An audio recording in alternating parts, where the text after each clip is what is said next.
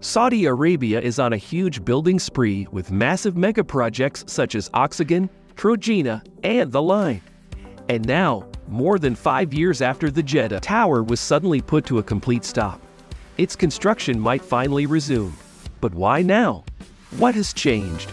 And why is neighboring Dubai already planning to build an even taller structure? Let's find out. Jeddah Tower. The Jeddah Tower, to put it simply, will be the world's first ever man-made structure to reach a height of more than 1 kilometer.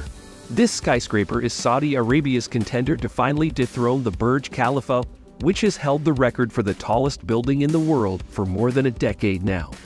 Once completed, it would surpass the current record by as much as 180 meters, and that is assuming that the Jeddah Tower will be built up to only a kilometer above the ground. Though it was announced that the tower would be at least 1,000 meters, its actual height is actually a closely guarded secret. In some early interviews with the architect, it was even stated that it may actually be closer to a mile or 1,600 meters in height, which would double the current record. But there have been quite a few doubts surrounding the feasibility of such a huge building after soil testing was done on the site. As it stands today, we might never really know the height for sure until the building is finally finished. Once completed, the Jeddah Tower will be home to a vast array of luxury residences, restaurants, offices, a Four Seasons hotel, and the world's highest observation deck. Its creators hope that building such a skyscraper would firmly place the city of Jeddah on the world stage, and they hope to replicate the same economic success that the Burj Khalifa has brought to the city of Dubai. Initial plan and construction. But to understand how we got to this point, we first have to go a few years back. Unsurprisingly, designing the world's first kilometer-tall building is no easy feat. In fact, some of the leading architects from all over the world were chosen to take part in a design competition for the project. Eventually, American architect Adrian Smith came up on top with his breathtaking design, who is also the architect behind the Burj Khalifa and many other super-tall skyscrapers around the world. Now that's quite the portfolio. After the design was finalized, the main company behind the construction was also selected. Saudi-based construction firm Bin Laden Group was awarded a $1.2 billion USD contract to begin laying the foundations for the Jeddah Tower.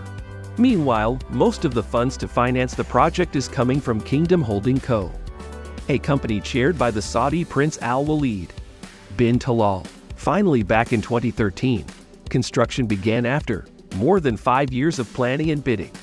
Things were moving smoothly on site over the next few years, and by 2017, it was reported that the main structure had reached a height of 252 meters.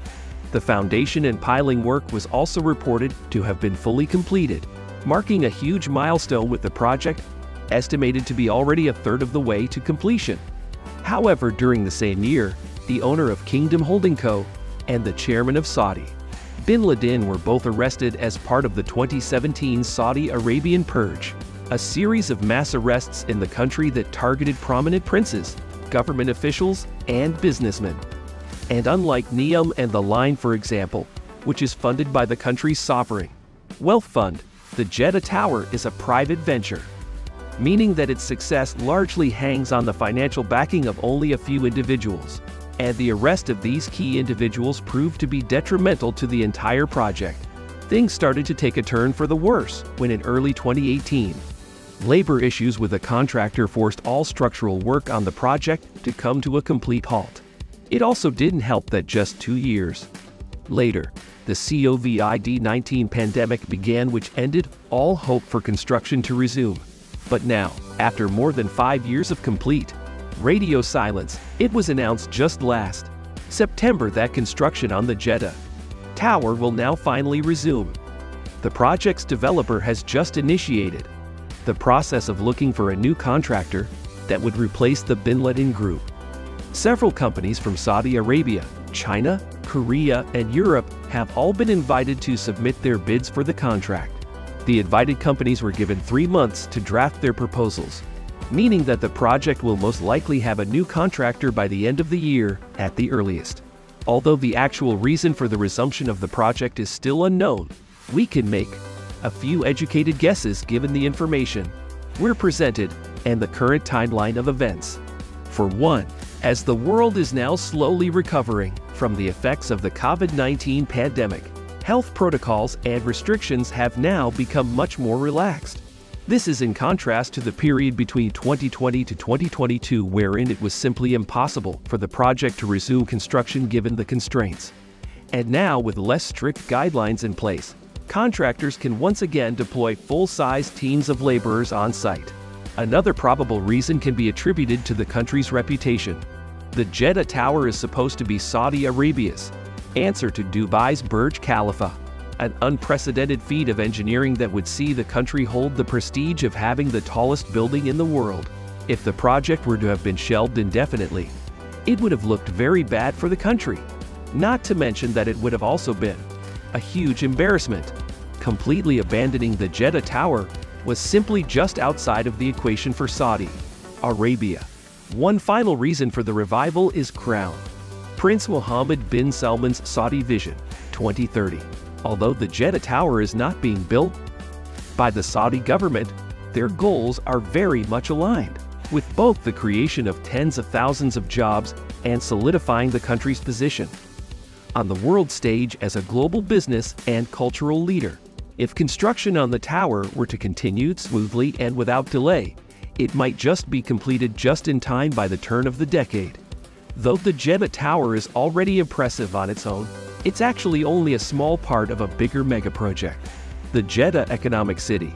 We spent a lot of time researching the latest information about the Jeddah Tower and also editing this video.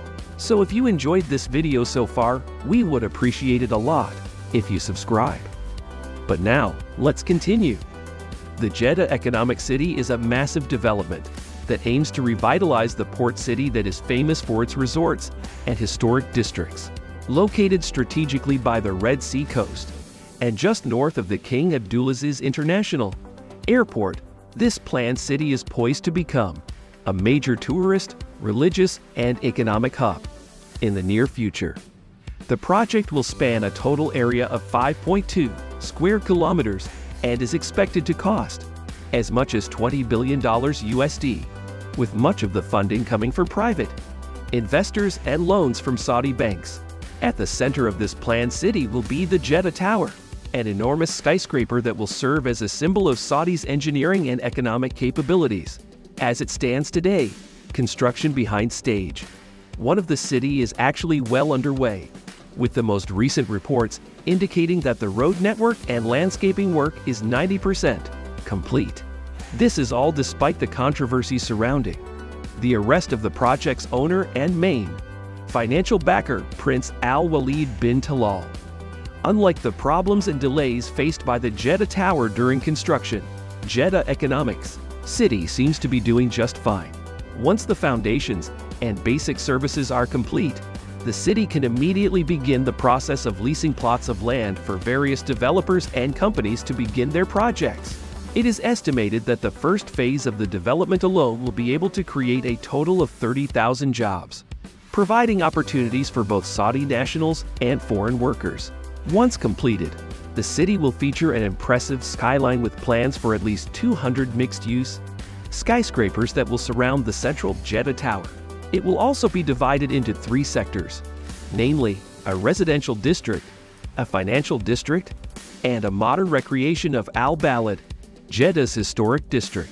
The Jeddah Economic City is expected to become a major economic, religious, and academic hub for the country, similar in vein as Dubai is to the UAE, and further solidifying Saudi Arabia as a major contender in the world stage. But with all these recent and major developments with the Jeddah Tower, what does building the world's tallest skyscraper actually mean to the rest of the world? For one, neighboring Dubai is probably not very happy to hear news of the Jeddah Tower resuming construction. After all, they stand to lose the title of having the world's tallest building, which they have held for 14 years now. The opening of the Burj Khalifa has helped to transform Dubai into the tourist and economic hub that it is now. Losing the record now to a neighboring country is probably not the most ideal scenario for them. But this dissatisfaction doesn't end just there. Dubai also stands to lose the race to build the world's first kilometer-high structure. The Dubai Creek Tower was supposed to be the Emirates' response to Saudi Arabia, a project designed solely to build a structure even taller than the Jeddah Tower. However, even this plan doesn't actually change much because of a slight technicality. It is worth mentioning that the Dubai Creek Tower does not actually count as a skyscraper, because less than 50% of its height is habitable. The structure is only considered as a supported tower. It would still be the tallest structure ever made upon completion, but the record of the tallest building would still likely go to Saudi Arabia. Similar to the fate of the Jeddah Tower, this project was also abandoned for some time because of the COVID-19 pandemic. But strangely, just as Saudi announced the resumption of their construction, Dubai also announced that they are planning to redesign the concept behind their tower, suggesting that they might also be planning to resume construction sometime in the near future. Dubai has actually had this project on hold for many years now. And suddenly, now that the Jeddah Tower is announced to start again, they are somehow doing the same. In fact, the idea behind the Creek Tower was always to build something taller than the Jeddah Tower, even when it first began construction 7 years ago. And when the Jeddah Tower stopped back in 2017, Dubai announced that their project would also be delayed. Another possible effect of both the Jeddah and Dubai Creek Towers to the rest of the world is the emerging race to continue building taller and taller. If any of these two towers were to ever be finished, it would be safe to assume that the other will probably have a plan to build something even bigger. And if not, someone somewhere else in the world is probably already thinking about how to build something taller. Who knows? Maybe in just a few decades from now, a 1-kilometer tall building would no longer be as impressive as we think they are right now. What do you think about the Jeddah Tower? Do you think it will finally be completed this time around? Let us know in the comments below. Thank you for watching, and we will see you in the next video.